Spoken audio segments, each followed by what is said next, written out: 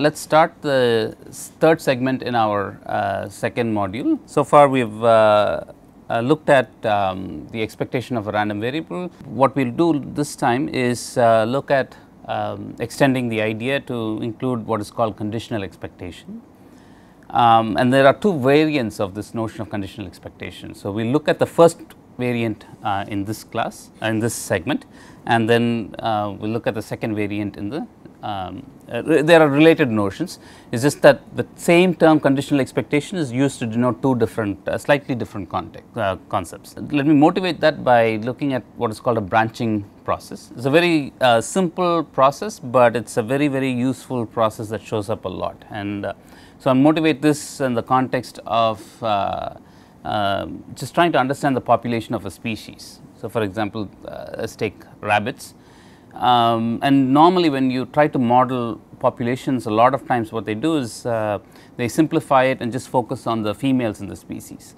Okay. So, now you start off with one mother, if you will, and so you make the assumption that each mother gives birth once, and this is again an assumption, once to a random number of daughters from, and this random number is drawn from the binomial distribution with parameters n and p.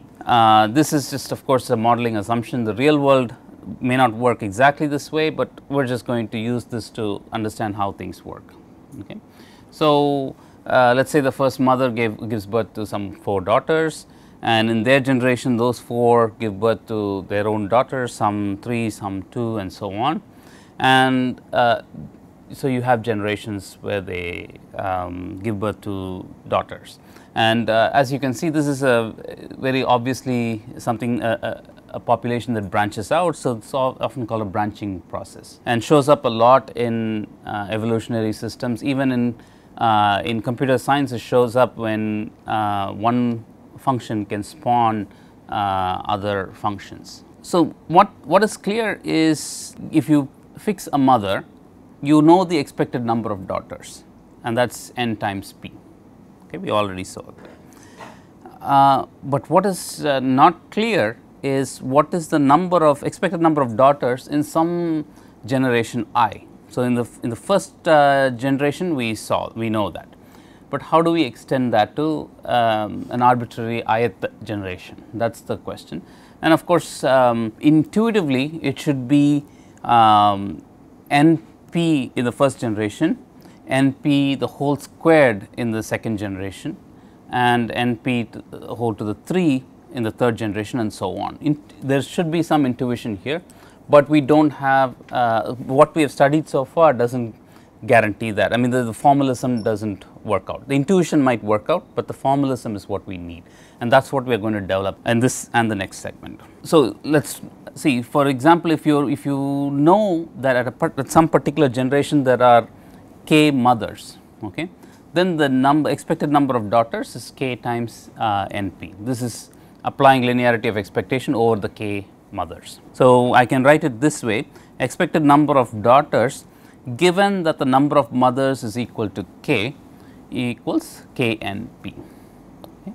And this is something we just seem to have made up, but actually this is there is a formal definition in general. So, you take any two random variables x and y, you can have what is called the conditional expectation of x conditioned on y equals a particular value. So, in this case in the previous slide, y represented the number of mothers and x represents the number of daughters. Okay. So, when the number of mothers is a specific value, then you can ask what is the expected number of daughters. And as you would expect, the formula is very straightforward. If it did not have the condition, it would be summation x x times the probability of x, but because there is a conditionality over here, you add the conditionality to the probability as well. Essentially, what are you doing? We are taking the sample space and saying, okay, let us limit our sample space to just this one portion where y equals the little y. Okay. That is all we are doing. And you can generalize this a little bit. You can remember y equal to y, this is just an event. Unfortunately, reusing E here Okay, so maybe think of expectation of x given some other event f can also be written in a similar fashion. So, apologies for reusing the letter E here. Okay. The first type of conditional expectation where you are conditioning on a particular event. So, let us look at some examples. So, x 1 and x 2, let us say they are two random numbers obtained from two independent calls to a random number generator, with range from 1 to 10. So, or you can think of it as a 10-sided die, if you will, and you have expectation of x 1 equals expectation of x 2 equal to 5.5. Let us look at the sum of those two outcomes. So, x equal to x 1 plus x 2. Expectation of x we know by linearity of expectation is 11. Question is, what is the expectation of x given that the first random number generator generated 2, and what is that? Well, now again you can in this case what we are doing is summing over all the values. So, what are we doing over here? X 1 is fixed at 2. Okay. So, the only variable is really x 2. So, what how are we applying this? So, we are just varying the values that x 2 can take. Okay. So, that is ranging from 1 to 6, but then here internally we are considering what is the outcomes. It is the first outcome is fixed at 2, the second outcome is the value I, and that will happen with probability 1 6. Remember, the whole sample space is limited to just the second random number generator. The first one is fixed at 2. Okay. So, that is why you have a 1 over 6 over here, which comes out to be 7.5, which is making a lot of sense, because the first one, when it is fixed at 2, the second one contributes 5.5 to the expectation, you get 7.5. 1 over 6 over here, 1 over 6, because now because the first random number generator is fixed at 2, the randomness only depends on the second random number. Sorry, that is an error. So, that should be 1 to 10. I think I just flipped in my mind from a random number from 1 to 10 to a die in my head. So, while I was doing the slide. So, thanks for pointing that out. So, that is an error. So, that has to be updated. So, that has to be worked out with this going up to 10, and this also will have to be a 10. But if you work it out, I think the final answer based on the intuition is correct. So, sorry about that, but the final answer is still correct. Another interesting variance. So, let us hope I have not made any mistakes here. Let us see, expectation of x 2 given that x equal to 3. Here what are we doing? So, now this capital X is the summation. So, here we are not, we are conditioning on the fact that the sum is 3. If the sum is 3, we are asking what is the expectation of x 2. Okay.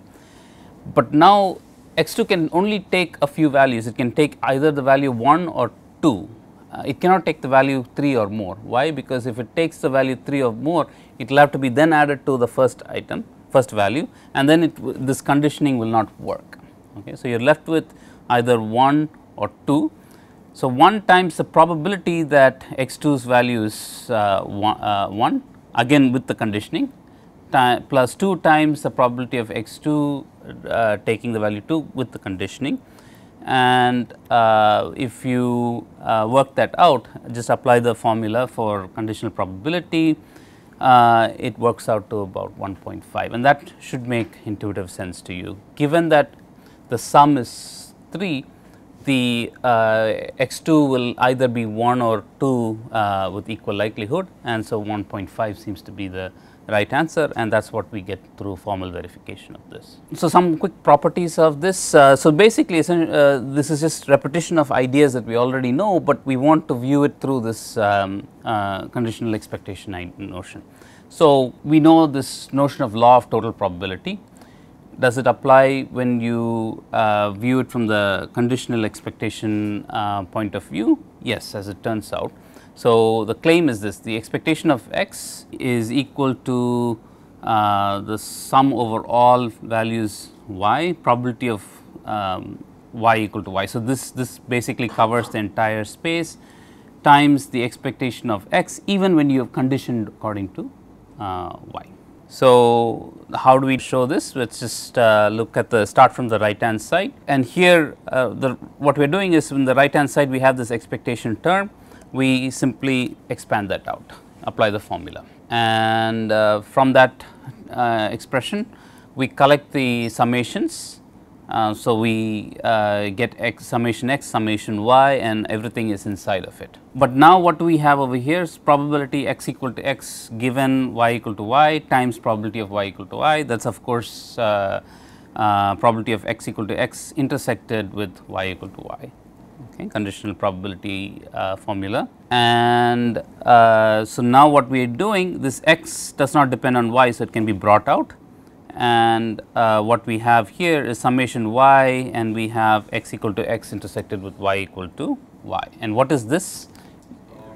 Law of total probability, that is going to be just probability of x equal to x. So, you get expectation of x. Okay, so, law of total probability. What about linearity of expectation? Again, that will also hold. So, I will spare you the proof, but essentially what are we asking? So, under again I have made this.